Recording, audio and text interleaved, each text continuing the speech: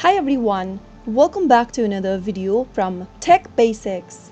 In this video, I'm going to be showing you how to alphabetize on AOL Mail. If you want to alphabetize your emails in AOL Mail, then you can do it in an easy step. Open a web browser first and type in the official URL for AOL Mail, that is mail.aol.com. Also make sure to sign into your AOL Mail account and go to your inbox. Click on the inbox button on the top left corner and now click on the short button at the top right. Now select sender from the options. Now this will alphabetize your emails accordingly. Remember that shorting your email won't necessarily persist after you leave the page.